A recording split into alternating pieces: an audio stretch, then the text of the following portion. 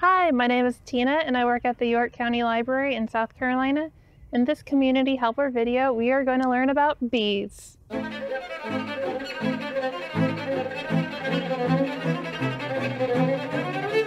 It's spring again and we've been seeing bees buzzing all over the place. We went to Griggs Road Elementary where they were installing a beehive. Here is teacher Brittany Terry to tell us more. My name is Brittany Terry. I'm a 4th grade math and science teacher here at Griggs Road Elementary School. A couple years ago, my principal applied for a grant.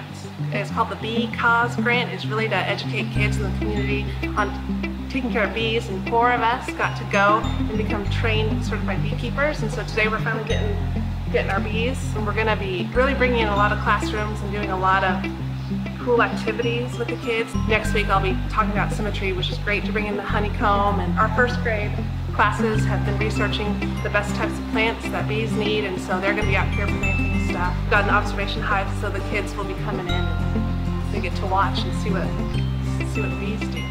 The bees will live inside a clear beehive that is one of a kind. The bees will be able to come and go as they please through a pipe installed in the wall so that they can do their important duties. So what are a bee's duties anyway? This is a community helper video after all. Here is beekeeper Gardner to explain. Well, probably 60 to 70% of everything that you eat off your table is a direct result of pollination.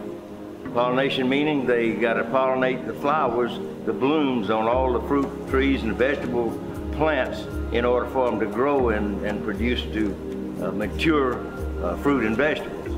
And if we didn't have that, like I say, we would not. You wouldn't have probably 50, 60, 70% of the food you eat. So they're most important. We gotta have them. I never realized just how much bees do for us and how important they are. But I'm still worried about them stinging me.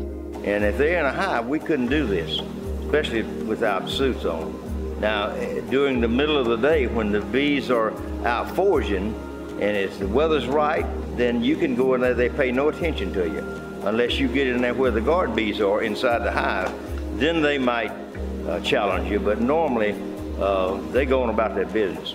But if you invade their home, it's just like anybody else. If your home gets invaded, you're going to defend it, and that's what they'll do. They have nothing here to defend yet. Oh, okay, so if I leave them alone, they'll leave me alone. Good to know.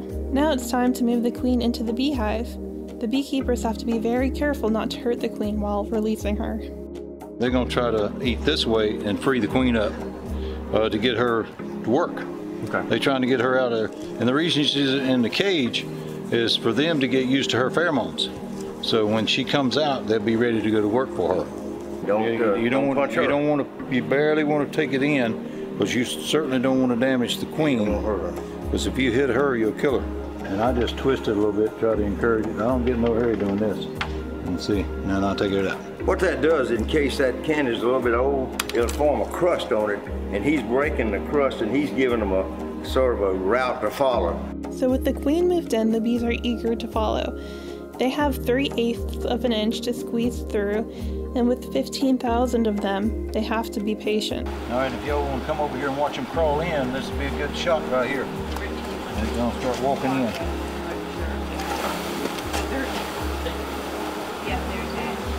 You see them, you watch them, you see them crawl in now because the queen's in there. They'll start migrating on in. You see them?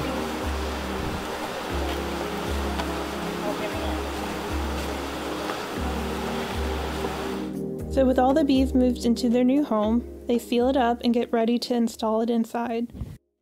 You know that has to come off. No, I'm just saying, you know that has to come off. I brought that.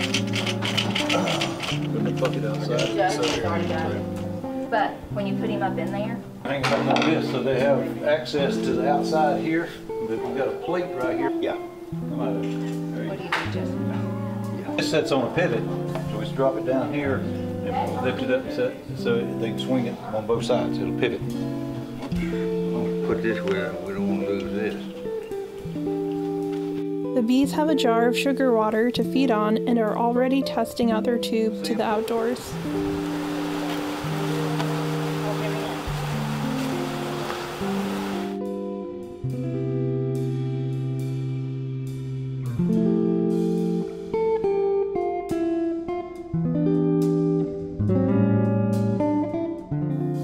This project has been in the works for a long time, and we spoke to the principal of Griggs Road Elementary, Nicole Thompson, to learn more. Honestly, our teachers and students are phenomenal, and I truly believe that education matters. It has been a process. It's been a 2-year process, but we are glad that we are here. Our students will learn a lot about bees, but they're going to actually be able to apply what they're doing. They're going to create a bee garden themselves. Our first graders will do that. Our fourth graders actually have already created planters in the shape of hexagons, which is kind of a bee symbol to really get them prepared. So 100%, it's about the students and letting them see that there is life beyond school and how to apply it. It was an amazing day at Griggs Road, one that I will never forget.